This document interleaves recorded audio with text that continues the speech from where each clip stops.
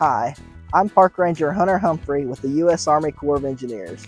As we gear up for summer, let's talk about personal watercraft safety.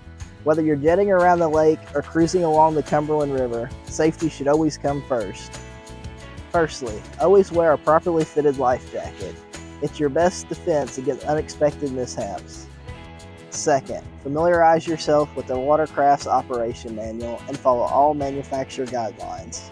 Third, maintain a safe distance from other watercraft, swimmers, and fixed objects. Vigilance is the key to avoiding accidents.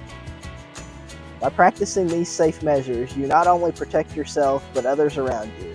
Let's make every outing a safe and enjoyable experience. Remember, life jackets worn, nobody mourns.